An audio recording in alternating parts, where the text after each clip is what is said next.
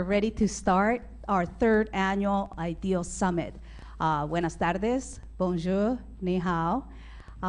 Today we're going to focus on a particular theme, which is rethinking the local, reimagining libraries in a flattening world.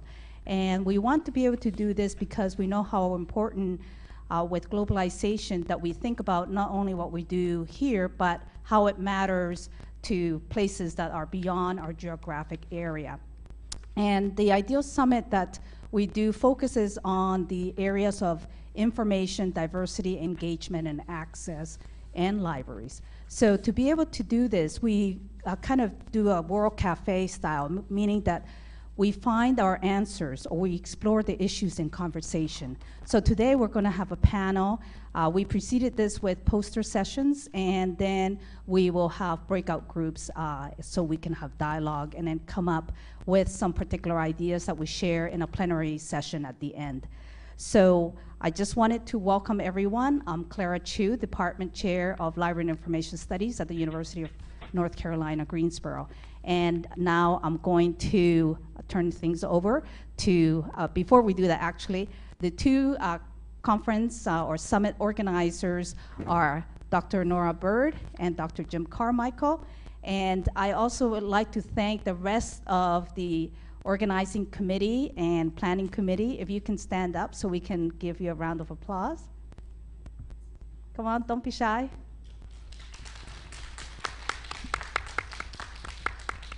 Thank you so much for your participation, and now I'll turn things over to Nora. Hello, you have in your packet a program schedule, which should look very much like this. So at 2:15, we will be breaking, but basically just to move to your dialogue sessions. And you have a sheet in your packet that says what the different dialogue sessions are, and you also have a dot on your packets, on the front of your packets, and I will give you the code for the dots at the end of this session. And at we will go to those dialogue sessions, and then we will have a real break at 3:30 where we will have cake and award the prizes for the poster session. I hope you enjoyed the poster session. And then we will have the plenary session from about 3:45 or 4.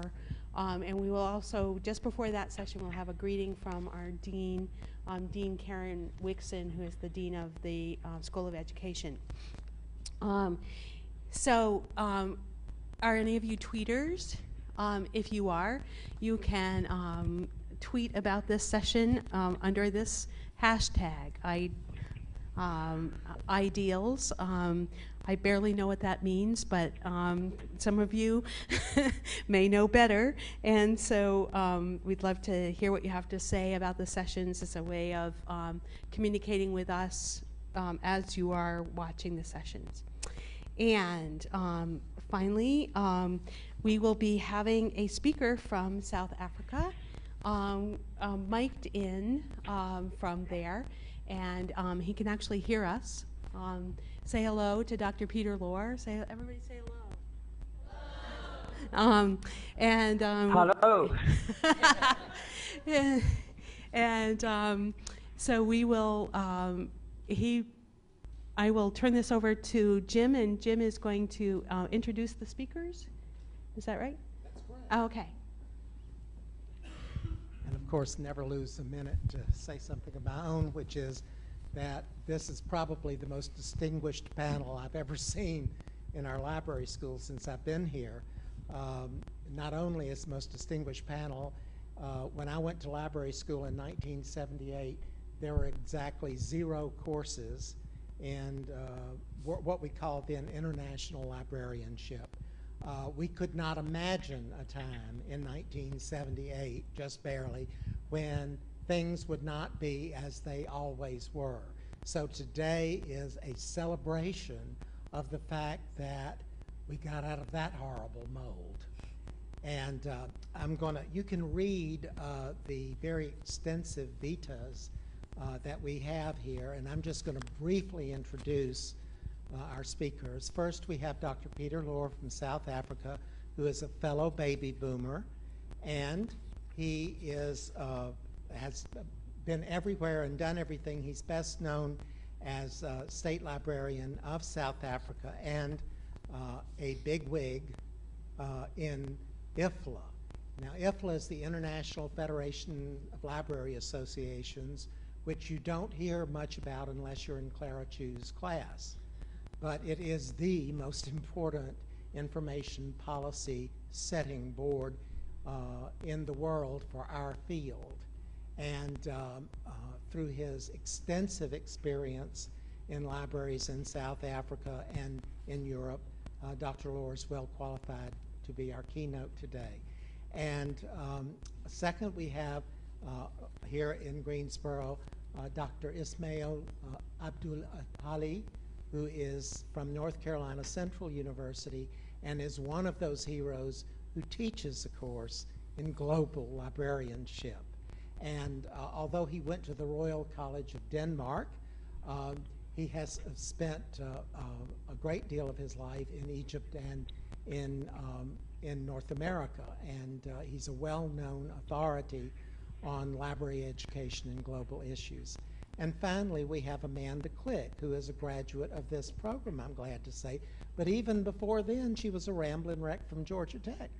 And you know, what wrong can she do? I used to cheer for Georgia Tech, the only football team I ever cheered for before they became professional. And so Amanda had the unusual career path of going to the American University in Cairo immediately after graduation, and has, I think we're going to have a hard time keeping her in the United States, but she's going back to Cairo for Christmas, by the way. And along with Mohammed Beret, who's in the audience today and was one of our students, and Sinem Ajar, who helped greet some of you when you came in this morning from Istanbul. We have a very broad representation geographically and globally today. So I'm going to turn the mic over to Dr. Peter Lohr in South Africa, and he's going to open up the discussion, and then we'll move down the panel one by one. Thank you. Well, hello, and thank you very much for your introduction, and also thank you very much for the invitation to participate in this conference. I've switched on my video. I hope you can see me. I'm hearing a bad echo of myself, but if you don't hear an echo, that's fine. Just for on the matter of audio, I could hear, I think, Nora, it was very clearly. Clara, I think at the beginning was very indistinct. I'm just mentioning that so you can bear that in mind when you position yourself at the microphones. Hello, if you can't hear me, please send me a message on the chat screen, and we can then remedy that. I'm not sure whether you can hear me at the moment. Yes? Yes, we can. Yes. Okay, I'm sorry. It takes a bit of getting used to. So a little bit of murmuring in the background will probably help me. My initial contribution will be a response in the form of a bit of critical exegesis of the conference announcement, which is not meant to be criticism, but really a response. And the conference announcement speaks of the promise of democratization of information. It speaks of free flow. It speaks of at least a rudimentary form of universal communication. And it mentions, I think quite correctly, the economic, the legal, and the educational barriers with which we have to deal.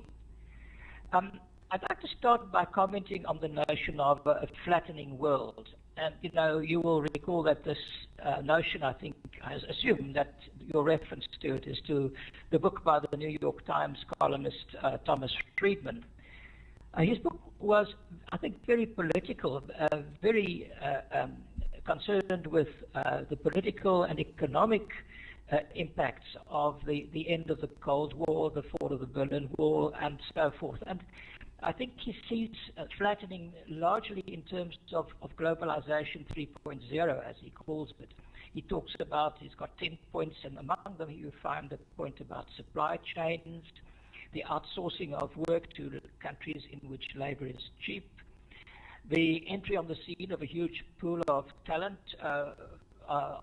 of people from non-Western countries, and it's very much a United States perspective. There is a threat to the United States business and to United States economic supremacy. Now, in response to Friedman's book, there has been some skepticism as well. It's been suggested that communication is still overwhelmingly local, that the degree of flattening has been exaggerated. There's been some criticism as well of the rather non-exclusive American perspective and of the rather alarmist approach. Now, people like being scared, as we know. It sells books and movies. But the economist Stiglitz has said that, in fact, the world is not getting flatter, and in parts the world is getting less flat. And I'll come back to that idea a little bit later.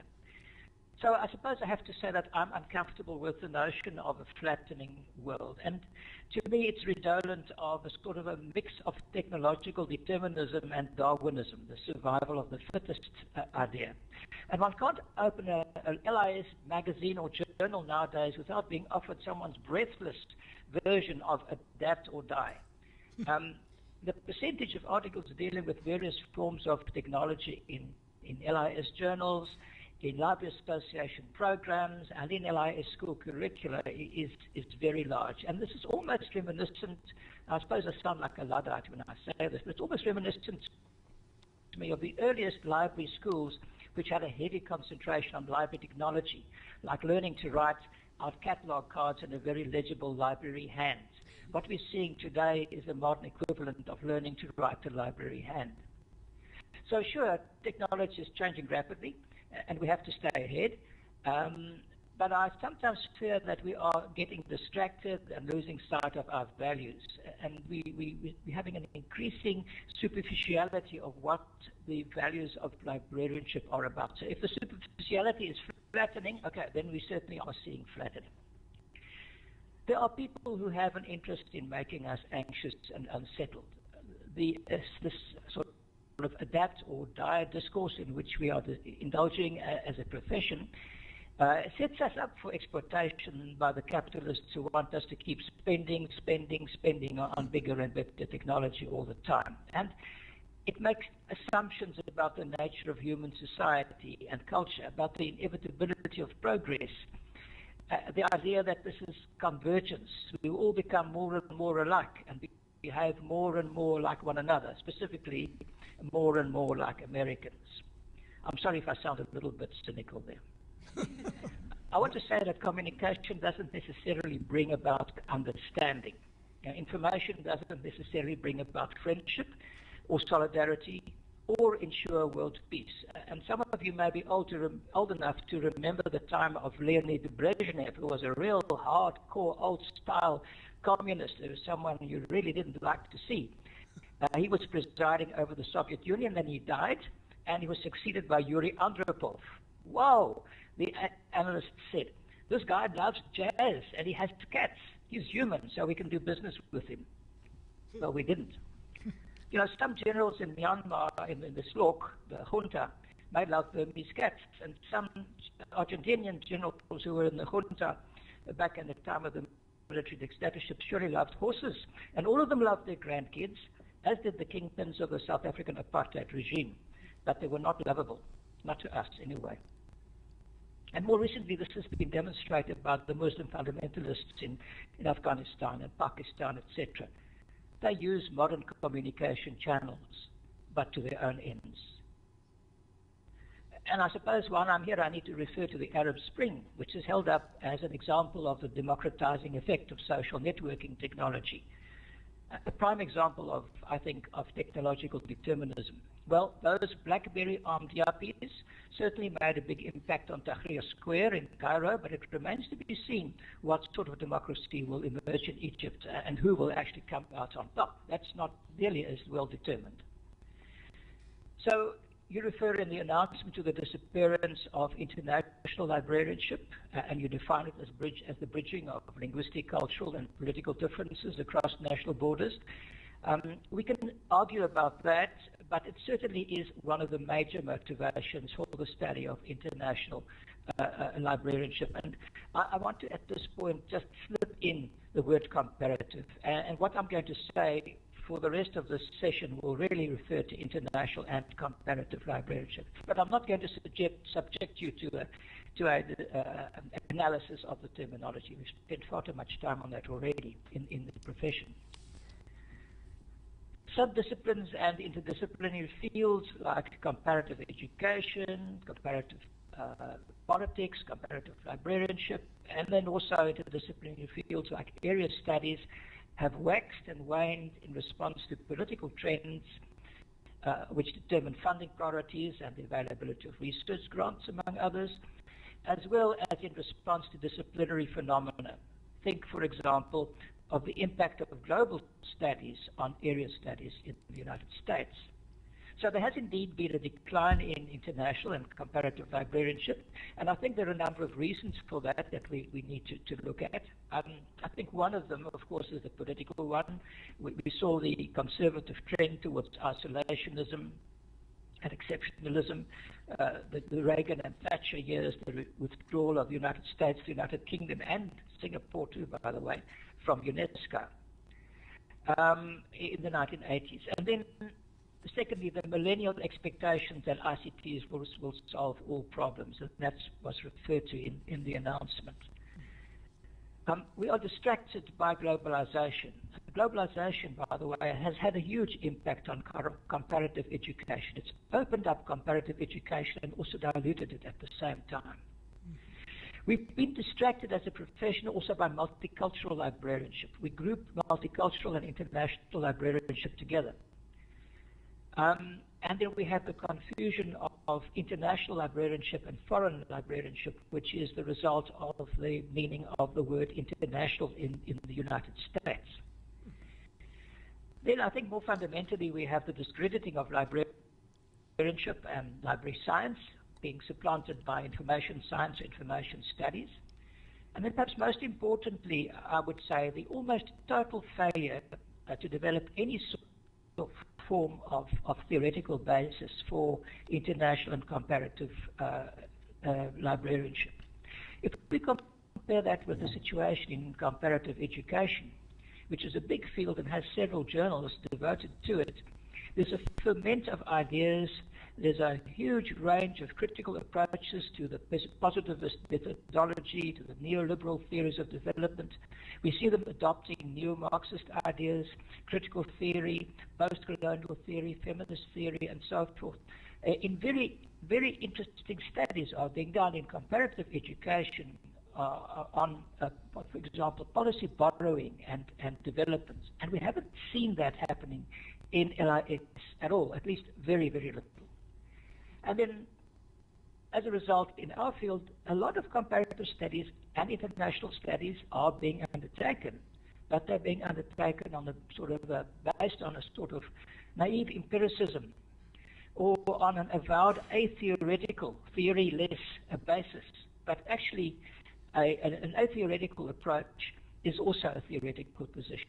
So that leads us to a serious degree of shallowness in our field. I'm devoting what is left of my scholarly career to working in the field of international and comparative librarianship. I'm writing a book at the moment concentrating on conceptual issues. Not that I think I will be able to produce the conceptual reference framework, but to try and restore some sort of theoretical basis, or at least open up a range of possible theoretical frameworks that will stimulate much more interesting research than most of the research that we've done to date. All is not lost. In the European Union, As a result, in Europe, and as a result of the breakdown of the Soviet Union, the enlargement of the European Union, this has given a big impact to comparative and international studies in Europe. Think of the need to harmonize national educational, health, taxation, legal systems, and so forth, and policies. Of course, the Euro crisis shows us that they still have some ways to go. An example in our own field is the Bologna process, which is concerned with the harmonization of education in our field. So there's a lot of interest in that in Europe, and interestingly enough, a lot of it in Italy, for example, which has hardly been seen in the past as a country with a great degree of international outreach. So I think at this point I'll stop, and I'll weigh in later when we talk specifically about the 3 questions listed in the announcement. I just want to ask you how I can attract your attention when I want to speak. If someone is looking at the chat box, then I will make a point there to tell you I'd like to make a contribution. So for now, thank you from me. Peter, we will be monitoring your chat box, and we will also, you can also go to www.lis.uncg/live. That's our Ustream link to this, and you will be able to see Dr. Abdullahi's slides from that link. I believe now, and we will keep the audio on as I just have, and I believe Dr. Abdullahi will speak next, and I will set up his slides.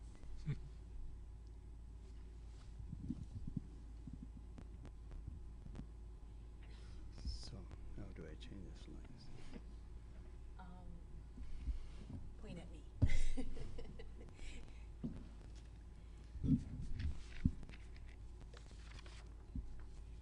All right, good afternoon. It's a great pleasure to be here, and thank you for your invitation. Speaking about global library information science, let me just start on this slide that tells us that today we have a world population of, I think we just became 7 billion. And then by 2050, according to the US Census, we are going to be probably 9 billion. That's the way we have to look at the globe when we say global. Out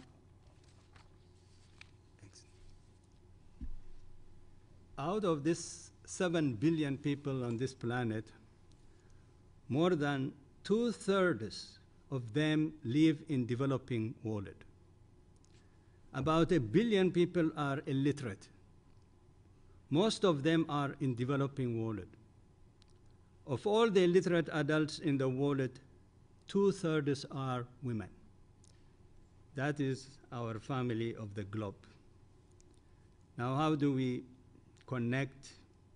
How do we work together on this planet is a responsibility of each one of us. And when we look from LIS profession, it includes also all this information. First, of course, we need to understand, I will look at it because since this is a very short presentation, from a cultural point of view. In my 30 years of involvement in LIS education around the world, one area that I have seen that needs to be understood very well is the culture, because people's culture are very important. It is their belief, it is their way of life, it is their behavior, and everything. So we look at it from intercultural point of view. That means when we talk about global, how do we collaborate, how do we work together, and how do we understand each other? And how do we also establish that competency of cultural, because if you don't understand the other person on the other side of the world, then you are not going to succeed in anything that you do. That is very important, competency to have that. Next. So cultural competency means possessing a social intelligence inside and being able to express or communicate that intelligence in meaning ways, or being able to participate in the everyday web of social relationships, even at a limited or reduced level. That is very important when you want to go out global, to have that kind of competency. And becoming also global competent means developing a non-judgmental relations. It is very important to have an attitude toward the other rather than just to always oneself. Also having an understanding of one's own cultural norms and expectation. What is your norm? Understanding also cultural norms and expectation of those outside also one's cultural box when we talk about it. Recognition that one's own worldview is not universal, okay, because people have their own views in other parts of the world. Recognition of ethnic differences. The world is made up also of various kinds of ethnic differences, and how do we understand and how do we communicate with them?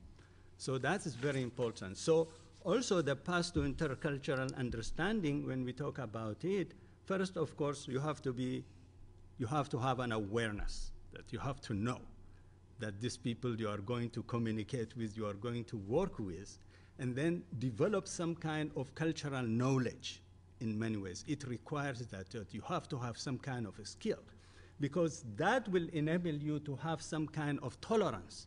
Because what we lack today in the world, if you ask me, in many ways is that part, tolerance. And that comes because of not having enough awareness. Then, with the tolerance comes cultural competency in many ways. That one becomes competent, he understands, he can communicate, she can communicate, he can communicate, and collaboration can be established. That Dr. Lohr is talking about and Friedman is talking about flattening of the water does not happen if that understanding is not really in place in many ways. Otherwise, you are going to face a lot of mountains.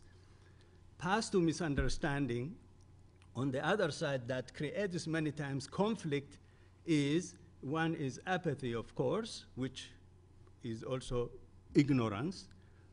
Creates what? A stereotype. You know, they are like that. They are such, we can't fit there. You know, all those kinds of things we hear on daily basis, even from the media. Many times when I hear the media, I'm just say, what's going on? Then it creates also misunderstanding, conflict, and violence instead of collaboration, instead of that competency of understanding in many ways. So the issue of global and international, when we talk about, that means you have to switch, you have to change the gear from nationally oriented field of study to international. That means you have to look in the global perspective rather than just from a narrow point of view of probably your own. No. Then if we take, for example, countries like, example, Federal Republic of Germany, the United States, or some, let us say, Western countries, versus Kuwait, India, South Africa, and Argentina. I'm talking about students in this part of the world. Probably students from Federal Republic of Germany and the United States, probably they will learn only about their own cultures, about their own issues, about their own views, about their own opinions. But the students in Kuwait, India, and South Africa, probably they will learn also not only of their own, if they have enough resources, but they will learn more about United States, more about Europe, maybe another part of the world. So automatically, through the education that they get, they also believe, they are also exposed into international arena. So we have to think of that also, the kind of education we learn here. Does that expose us to international views, to international opinions, or it just gives us our own in many ways? It doesn't really include us. with other parts of the world. That's when we talk about globalization, because others have a better advantage over us in many ways.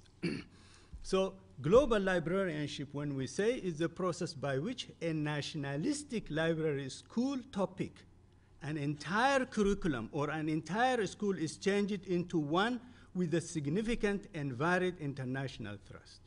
The process by which it is permitted with international policies, viewpoints, ideas, facts, and so on. So if we wanted to move into global librarianship or information science, then all these views in other parts of the world has to be included.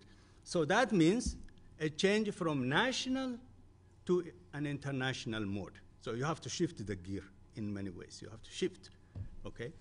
Moving from national concentration to international concentration in many ways.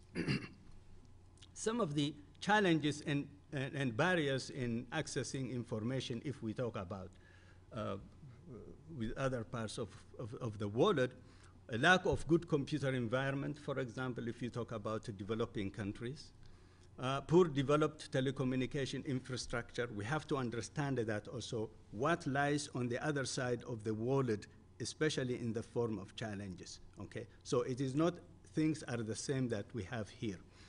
Few qualified people to maintain equipment, for example. You have large literate or semi-literate population. Many times also, as we know, probably Dr. Lowe knows this better when he was the Secretary General, if lack of foreign exchange is also a big problem. Lack of national information policies, for example. In many nations, things are restricted. Websites are blocked. There is a lot of censorship, that kind of thing. Lack of ability to upgrade obsolete equipment. Those are just some of the challenges. Next. Other current problems you can look, especially when looking at from developing countries, is deregulation of economic activities, for example, privatization of functions once public, for example, like education, healthcare, commercialization of activities once social, for example. There is also a change there with this globalization we are talking about. The World Bank's structural adjustment program that mandate also privatization, currency devaluation, removal of trade restriction, cuts in subsidies, severe reduction of services such as health and education. Those are also the challenges in many ways when you are trying to create collaboration. What has changed? What have we changed? What did this globalization has changed? Even the existing infrastructure that has been they got it from, let us say, even from colonial time, in many ways has changed. In addition, also, aid comes also with Eurocentric cultural strings attached. For example, they say this is the way you do it, this is the way you will succeed. In many ways, transfer from one culture into another culture, and that culture creates also a problem with the existing culture, so we have to study that.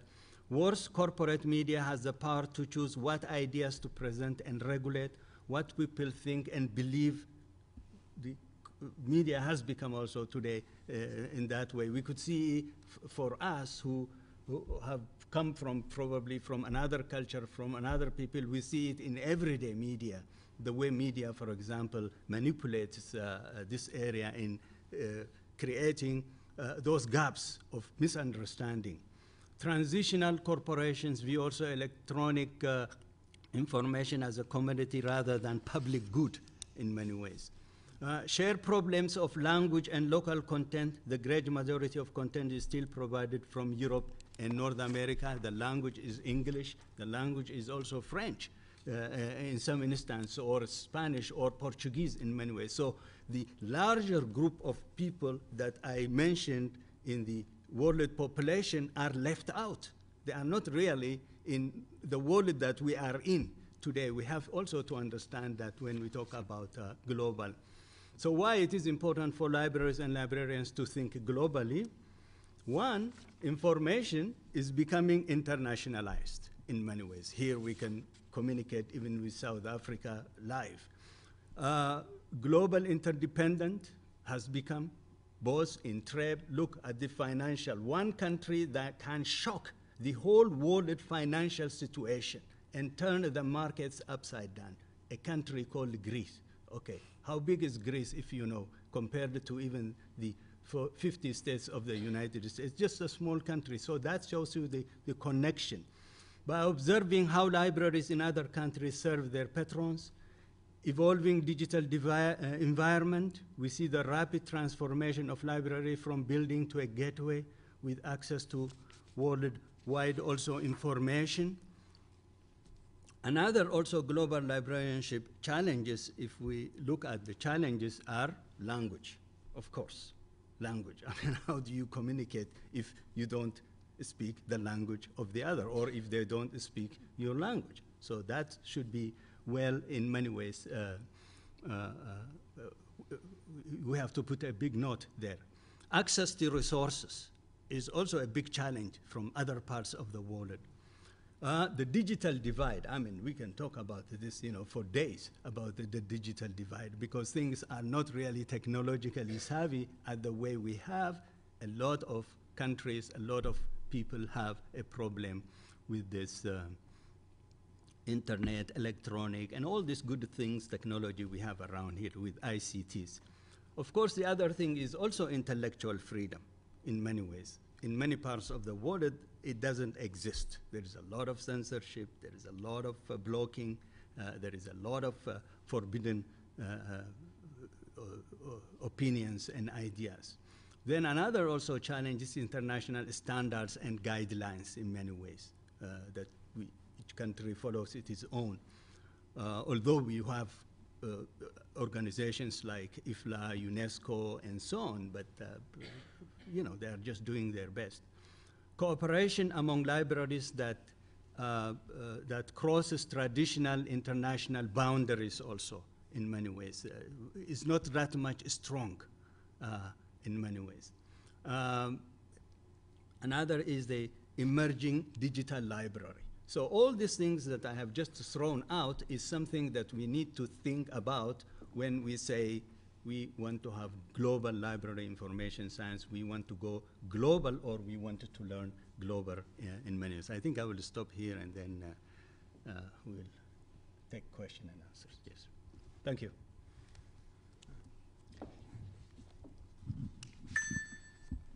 Okay, good afternoon, everyone. I'm Amanda Click. I'm really excited to be back here. I haven't been back to Greensboro since I moved back to the States this summer, so it was a fabulous opportunity to come over and see everyone and be a part of this panel. So as Dr. Carmichael said, I finished my MLIS here at UNCG in 2008, and I took my first job out of grad school at the American University in Cairo as an instruction and reference librarian, and then the coordinator of instruction. So I was there for 3 years.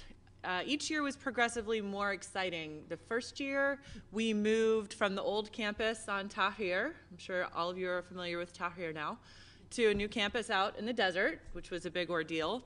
The second year, we had the swine flu.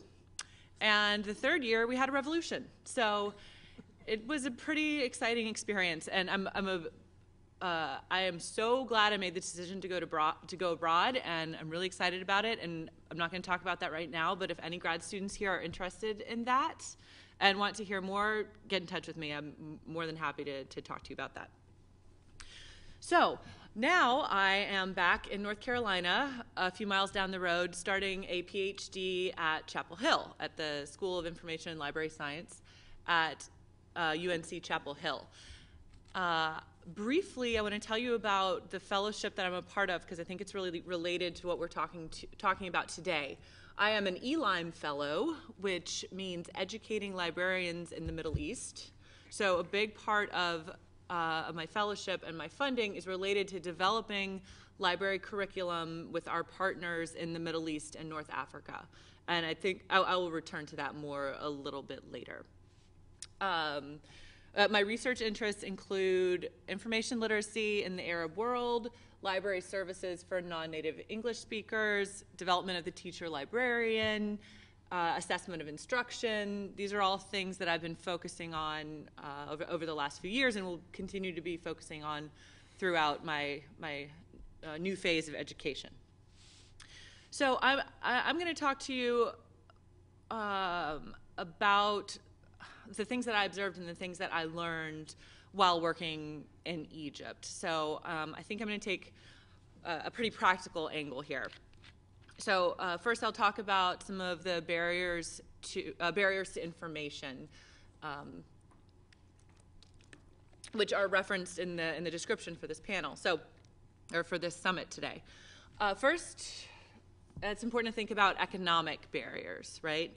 In Egypt, for example, high-speed internet is available, and it's pretty decent. And from my perspective, it was pretty cheap. It was pretty inexpensive.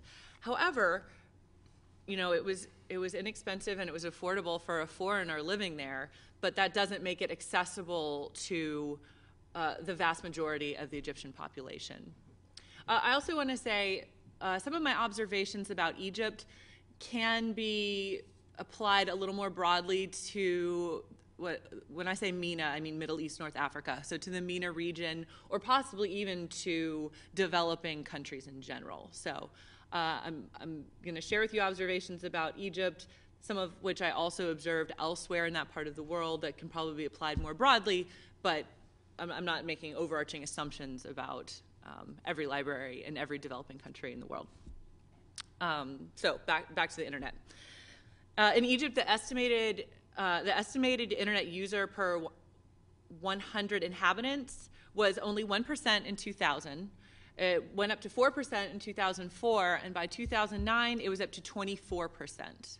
So just for the sake of comparison, in 2009, the internet penetration in the United States was 78%. So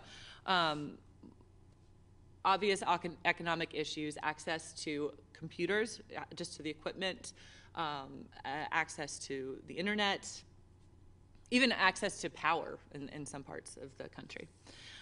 As far as legal and political issues, the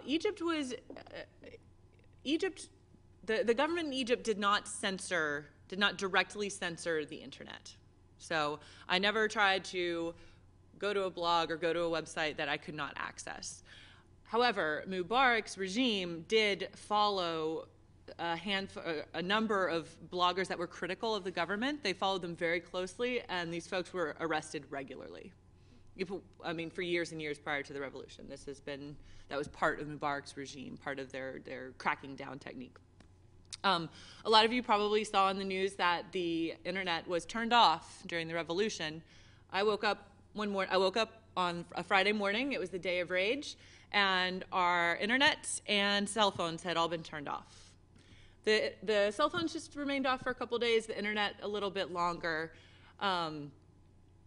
And one thing that I thought was particularly interesting about that, Dr. Lohr mentioned the role of social networking in the Arab Spring and these different revolutions. I've read, and obviously that played a large role, and that's an important way for people to communicate, especially the particular group of young Egyptians who are protesting in Tahrir and leading the movement. I have read recently a couple social scientists who are theorizing that the government turning off the internet and turning off these communication devices actually increased participation in the revolution. So if you can't text your friend who's in Tahrir, well, then you might just have to go down there and find them, right? So there hasn't been a lot of empirical research done on this yet, but that is a theory that I've been reading about lately. And it makes sense to me, actually. That morning, I lived in a very central location in my neighborhood, and that morning, when everyone realized they couldn't contact each other, people just started showing up at my house. Every hour, the doorbell rang, and then we end up with this group of 10 people, so it brought people together physically, which is a very important part of protest, right? We'll talk a little bit about educational issues. Let me say first a little bit about AUC.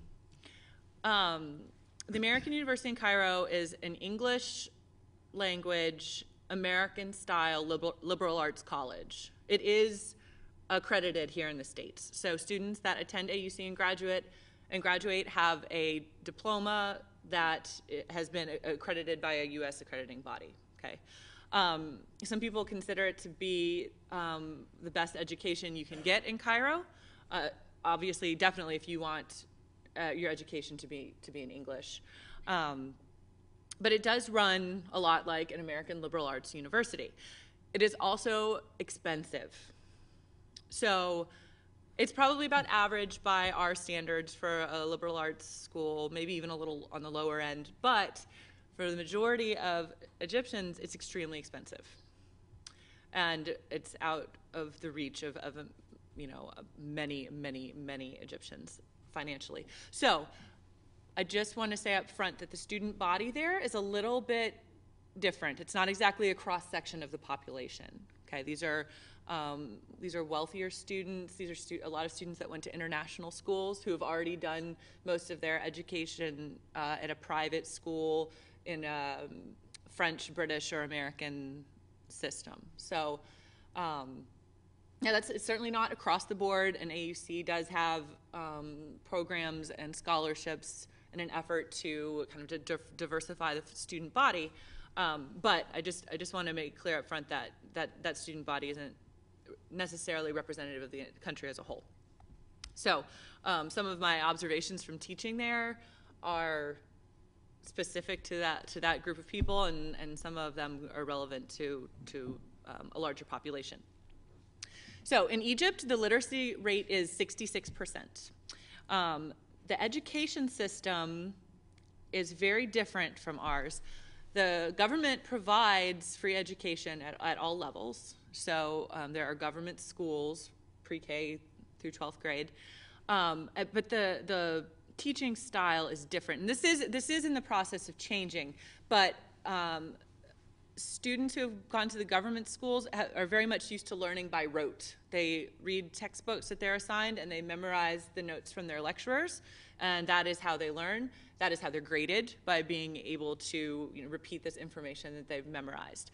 So showing up in a situation, an American-style university situation, where you're being asked to do a lot of research and critical thinking is a new experience for a lot of these students.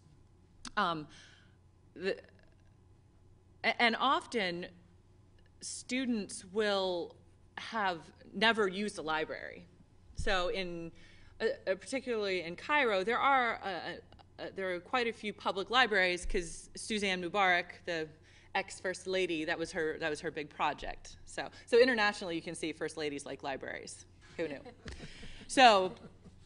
But there aren't a lot of school libraries. That is not as common, and students generally arrive to university without having been asked to really do a lot of research or to use these develop these critical thinking skills. So access to libraries is an issue. Critical thinking skills is an issue. In general, there isn't much of a book culture in the Arab world. People read magazines, they read newspapers, but there's not a book culture or a reading culture like we're used to. Now, particularly in Cairo, the publishing industry has increased a lot over the last few years, so that is changing. But these are all, these are the main barriers to information that I observed over the last few years. So I want to talk a little bit about how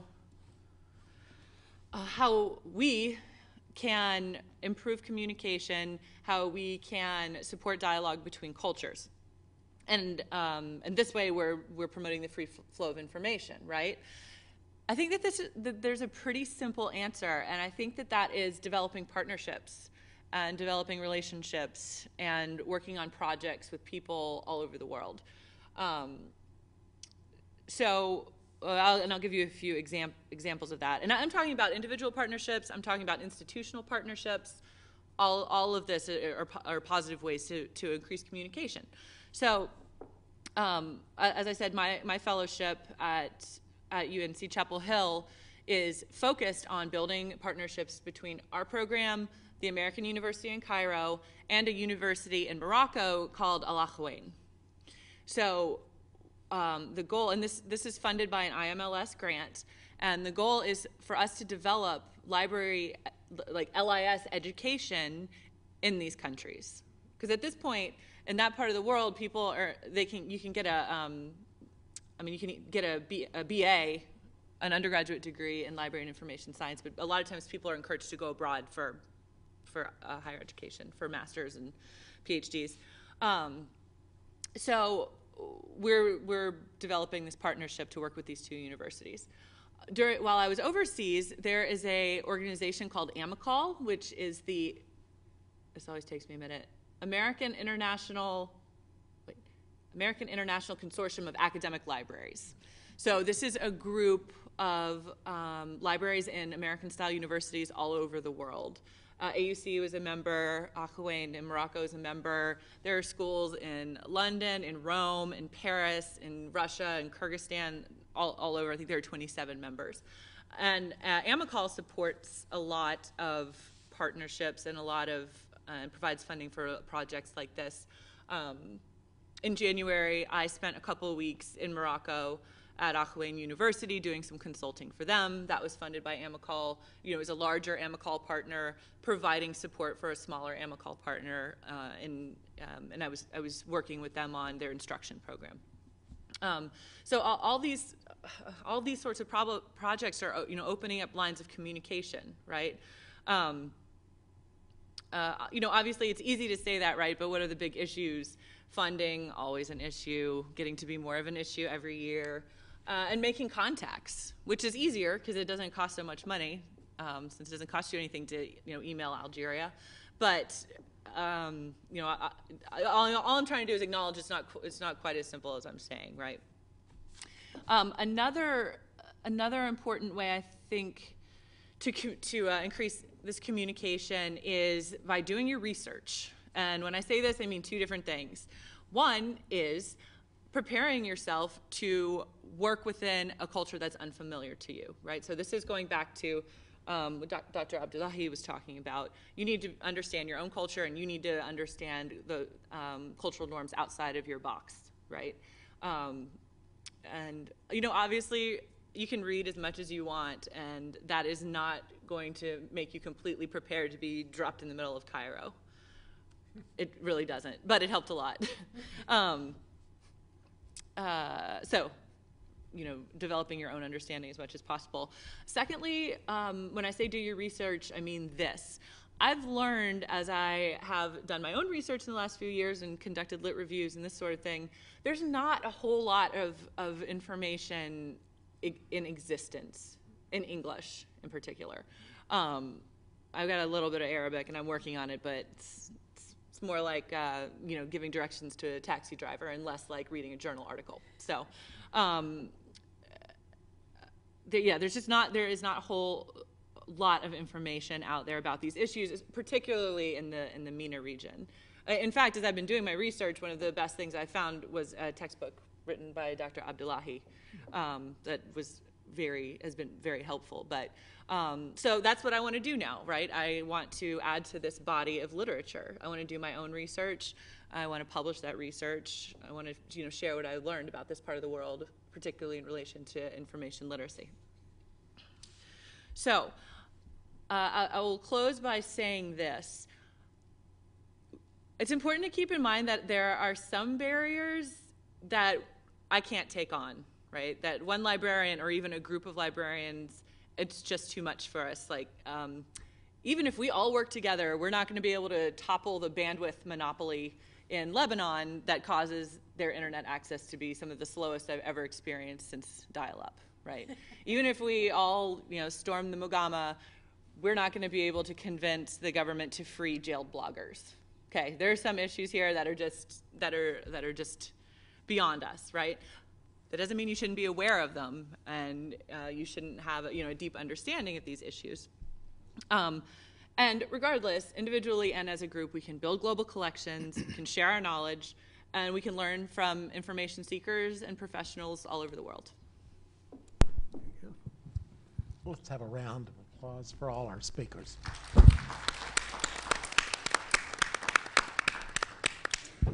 So do we have questions for anyone? Remember, Dr. Lohr is still with us.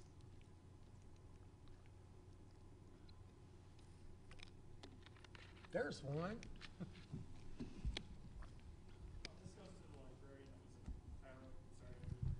That's all right. Did you experience any problems uncounting your gender when doing your work?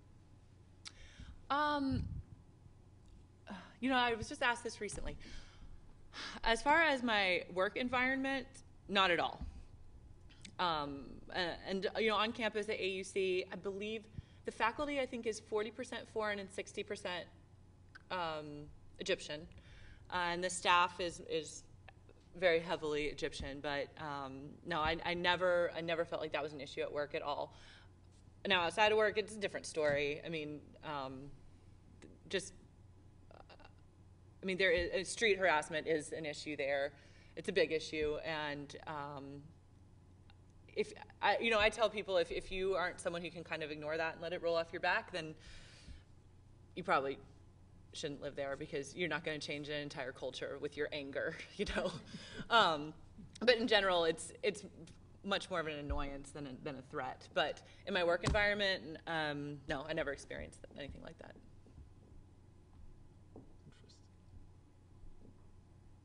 Sure. I guess I'm not sure if you thought about this, but you got to talk about cultural barriers and so forth. And to me, I feel like as a minority ethnic connect, I think sometimes as we Americans go to other countries, we try to support a culture, but we forget the indigenous culture of the people. Because, for example, in Thailand, there are over 34 different ethnic. So when you go in there, you support the major culture promoted their academia, but you forget all the rest, and then that create a lot of imbalance of equality. I think that will continue to create revolutionary around the world. So how do we teach that to our students at the same time? Second question is, our method of library is so traditional. Like in my class at LS 600, we talk about what is a library. And everybody seems to think that a library is this structure. It has to have this, it has to have that. But many cultures have different way of library. So how do we do that to our students so that we can be more cultural sensitivity towards the idea of library? Who is a library? Can it be an elder in the community? Can it not be a library? How do we address these issues so when we go to the work abroad like you in Cairo, so we can clearly connect those together and create some kind of learning experience? Because like a lot of American universities abroad are very expensive. Mm-hmm. It's only for the wealthy, and we continue to get information to have, but the have always digital divide or information divide. Mm-hmm. So how do we connect all that locally to the international? Well, that's a very good question in many ways, and we are trying to address this question, by the way. How do we connect ourselves to the rest of the world? And how does the rest of the world looks like in terms of cultures, within cultures, many times also, because there are main cultures and then there are subcultures called ethnic cultures in many ways. And we can only do that through education in many ways. We have to relate those realities of the world with the education that we teach in many ways. So really it becomes also the responsibility of the instructors to move students into that territory of understanding in many ways, so that we will minimize also the cultural shocks that Amanda is talking about in many ways when you go over there. You go there with understanding in many ways. If you talk about Thailand, if you talk about Ethiopia, if you talk about Sudan, or if you talk about South Africa, there are also many cultures within those, what you call ethnic traditional cultures in many ways. And that's why I started with a definition of culture, so that how you prepare yourself when you are trying to establish collaboration with an institutional collaboration or individual collaboration. It requires understanding. And that, what does it mean, that understanding? That means you learn about that culture so that you can communicate properly in many ways. Because what I have seen, or what we see in many instances, is not really proper communication. Either it is one culture dominating the other, especially the Western culture dominating the other, and the other culture feeling inferior or isolated or marginalized in many ways. So that is not really a good communication, because a good communication requires that the receiver and the sender understand each other. The other question about libraries, of course, the librarians have always have to assume responsibility to educate their users also what we mean by libraries. How important is a library in the life of people? How important is the library to the community? The value of the library, not just the usage. People know only to use the library. That's what they say. Now there is an internet, so there won't be a use for a library, because they only see it from as use. That means from accessing, not from the value of the library to the community as their memory. Can you imagine if you throw out your memory, what happens to you? You can't even find a way back home.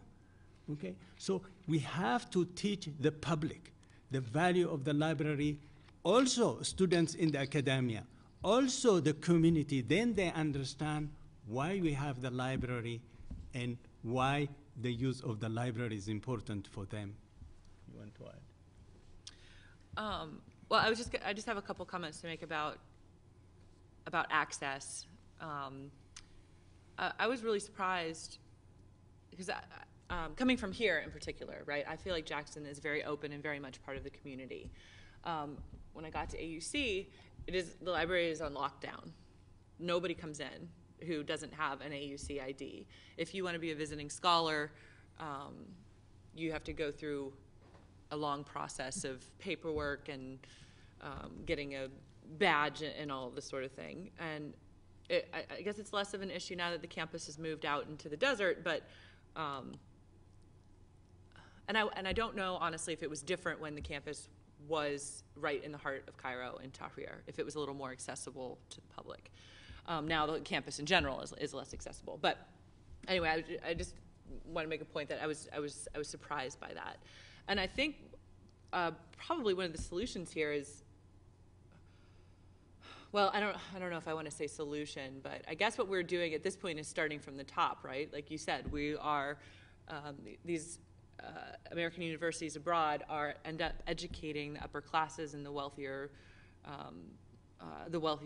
students. So from that point, it's got to trickle down, right? We've got an in.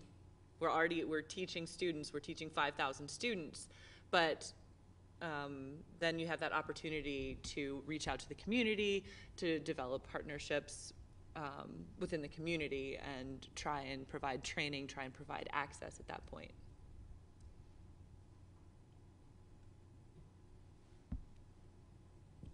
Who else?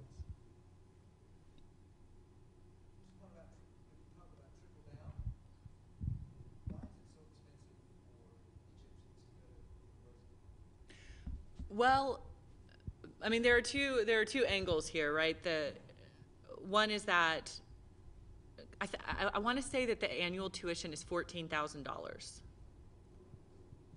or around there. Mohammed, is that right? Do you know? It's a 50,000 semester right now, so that's around. £50,000. Yes. Yeah. Around 8,500 a semester, so it would be like Okay. Mohammed Beret and I worked together at AUC, and now he's a student here at UNCG. So, you know, in the States, that might not be, I don't know, that's maybe average for a liberal arts education. But the main issue is just that when I first moved there, I don't know if this is true anymore, there's a statistic of the number of Egyptians that live on under $1 a day. I don't want to throw out a number because I'll be kind of making it up, but it's a high percentage. So, I mean, there's just such a huge majority of the population that just can't even approach affording that, and there's not loans to be taken out or government support or anything to attend a private institution. Right. I guess I was thinking more about outreach, like community outreach, student projects, faculty projects, library-based projects, partnering people in the community.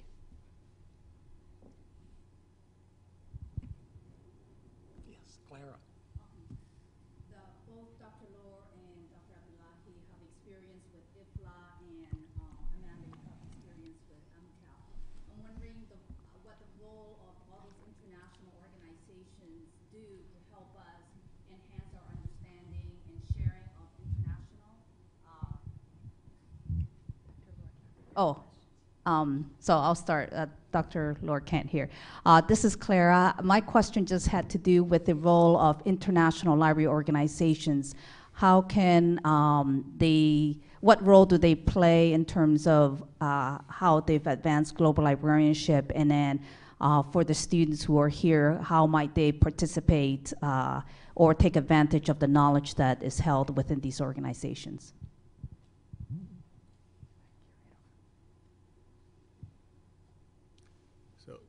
Is Dr. Lohr there? Yeah. Yes. Okay. Let him go first. Can I come in? Yes, we can hear you. Thank you. I suppose this question is really made for me in the sense of that I was involved with IFLA for quite a while, and in fact still am involved. I think there's a whole range of ways in which an organization such as IFLA and some organizations such as the International Association of School Librarians and so forth can play a role. For one thing, the networking that takes place during conferences, although difficult to quantify, is incredibly valuable. The exposure of people to one another, the exposure of visitors to the host country, the exposure of visitors to one another, working together in standing committees of the IFLA sections. That's where the real interesting work of IFLA gets done. And if you ever go to an IFLA Congress, remember that you're always welcome to audit a standing committee. You're welcome, and you might get roped in to do a spot of work if you raise your voice, which is a good thing. It's a way to get involved. So I think that's one way. And then, of course, the solidarity of participating in programs which promote library development in developing countries, which promote freedom of expression and freedom of access to information, and which promote the centrality of the library in the information society. These are all activities which are really very, very valuable, and I would recommend that every librarian should at some stage in their career try to attend an international meeting such as those of IFLA. It can be a life-changing experience for you. I wanted to also add that one doesn't have to go to international conferences or belong to international organizations to get that exposure.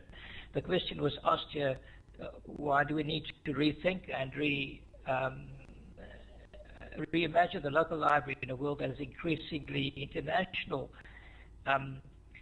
International doesn't mean uniform, and I think it's local libraries have an important role to play in making local communities aware of the complexity of the world in which they operate.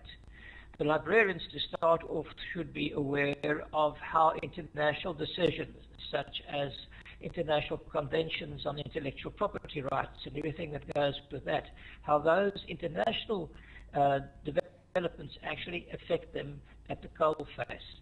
But local libraries can play a useful role through, for example, multicultural programs.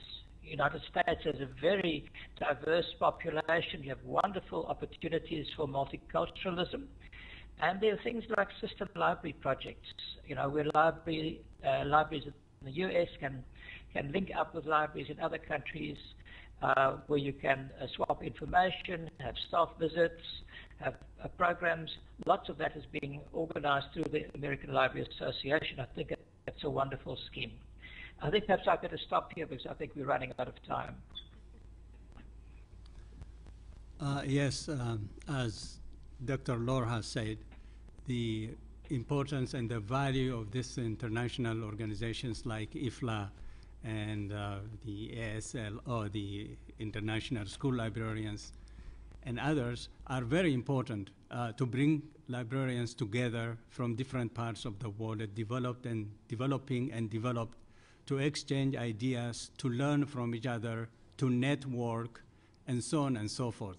But I just want to add, from my observation, since I've been participating in many years and working also with librarians from developing countries, some of the concerns, for example, beside learning and networking from each other, that these associations, especially conference or meetings, are set up with the standards from developed countries.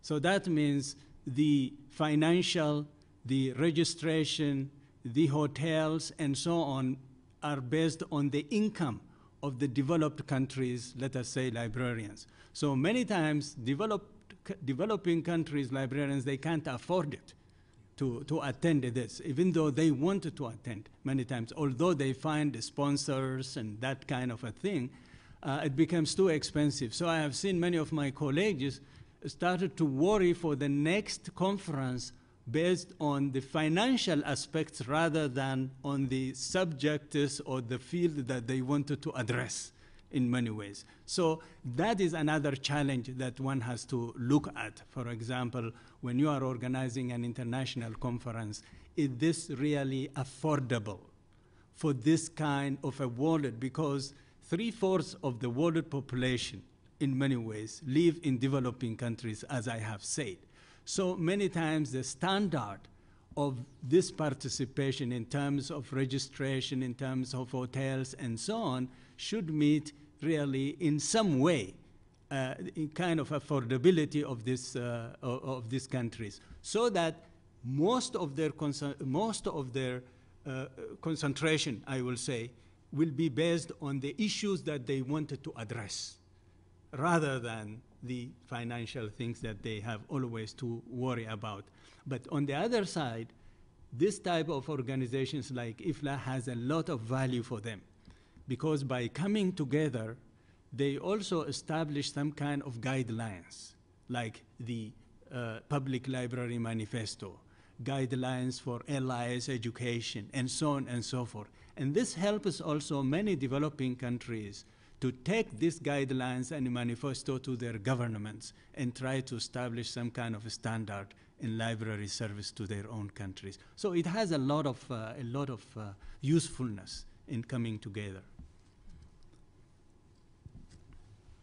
Are we ready? Just to add one comment, Yes, go ahead. please. I think that what Ismail has said is very, very true, and it's a big challenge, and no amount of Congress attendance, grants and bursaries can really ensure that everybody who deserves to be there can attend. But there's one small, quite practical point that you may want to bear in mind if you organize any conferences to which you want to invite people from other countries. And that is to give them lots of advance warning. Let them know well in advance. I keep receiving invitations to conferences in various countries with just a month's notice or 6 weeks' notice.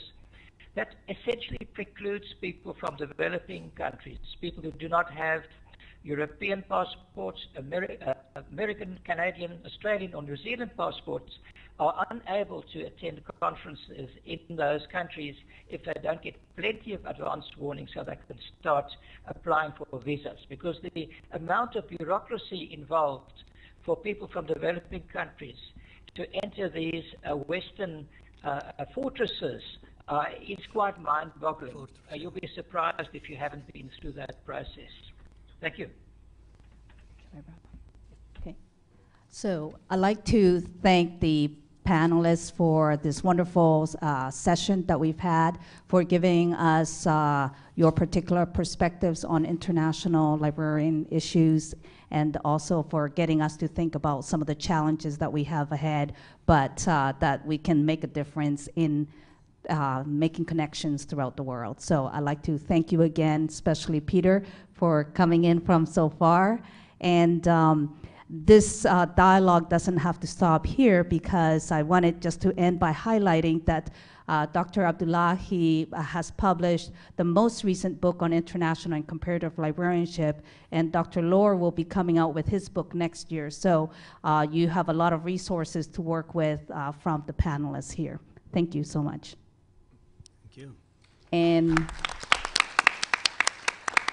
Nora was going to tell us the particular breakout group so we know where to head next.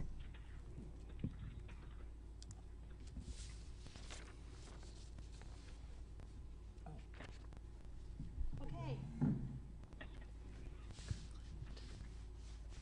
So you have your red dot, or your green dot, or your blue dot, or your yellow dot.